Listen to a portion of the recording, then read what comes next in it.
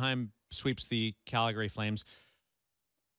My only question about last night was if you're going to pull Brian Elliott that early in the game, it was on the third shot, the first goal of the game in the first period. If he's on that short of a leash, I wouldn't have started him. The only thing that is my entire opinion on that. The only thing I would say is that I think Glen Gulutzan had a feel for how Elliott has played this year, has watched him play every night, understands if he's in it, understands that tone, understands the body language.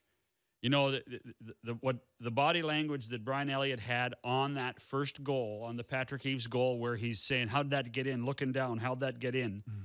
To me, said, "We got to get him out of there." Yeah, I don't mind the move either. I mean, to start Elliott, I think that he's earned the right. He played so well down the stretch, helped them get into that final playoff spot, and I think, you know, that was a really short leash that he did have on. I'm sure Brian Elliott. It's got to be close to a record, doesn't it? I would love to know if there's a goalie been pulled in a playoff game sooner than that. I'm going to take a wild guess and say, well, Mike Keenan, who's in China right now, we can't talk to, who's done it. The only thing that I don't like about it, and I've been on the bench when this has happened, when a leaky goal goes in like that, like you said, and you didn't start maybe Chad Johnson gets a start. If you didn't start him, all of a sudden the mentality of the players on the bench, you're kind of like, oh my goodness, here we go again, and it plays with your mind. So if you leave him in, I think it doesn't affect you as much. To that point, would a player ever see that goal and blurt something out? Oh yeah, I think so. I have.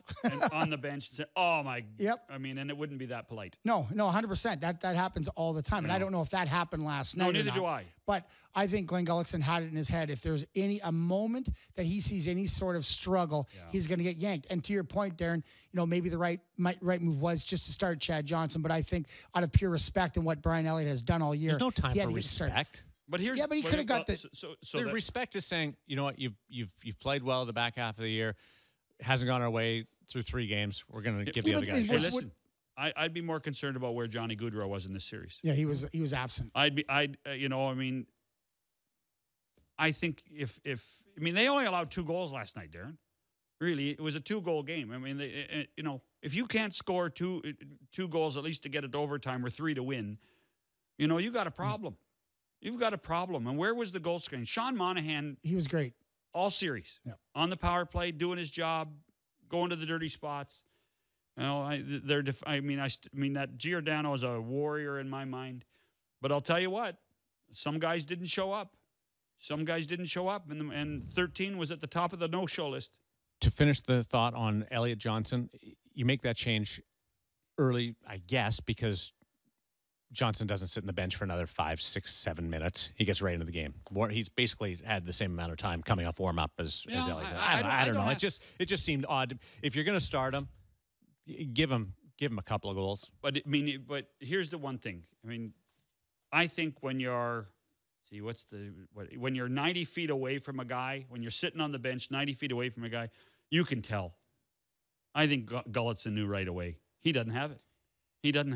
I don't know what you're thinking, and you're 3 feet away. I've got it, man. And when you saw him when he talked post game too, it was. I mean, what are you going to be, sour grapes? He's politically right, but I didn't see that real pissed off attitude. I'm like, I can't believe he had some time to a little bit. Yeah, of course. But it was Chad Johnson the guy. Like, if it was that big of a thing that, you know, he's going to make the biggest difference. I think that's the reason why Elliott got the start. It wasn't like Chad Johnson was going to go in and just stun the world. But I don't know. I think they gave him the benefit of the doubt because of what he's done for the entire season. By the way, I think Chad Johnson's back there next year. I don't think Brian Elliott is. He's a Calgary kid, is he not? Calgary kid. Yeah, he'll be there. I think, you know, they'll give him. They might give him a 3-year deal at $2 million a year, and he'll be that quality backup that he was for them all season long. And the other thing to remember in the Johnson situation, remember, if he had not been injured late in the season, might that have changed the personality of him starting last night? Because I'm not sure he was even 100% until game 3 or 4. Some credit should also go to the Anaheim Ducks. They were good.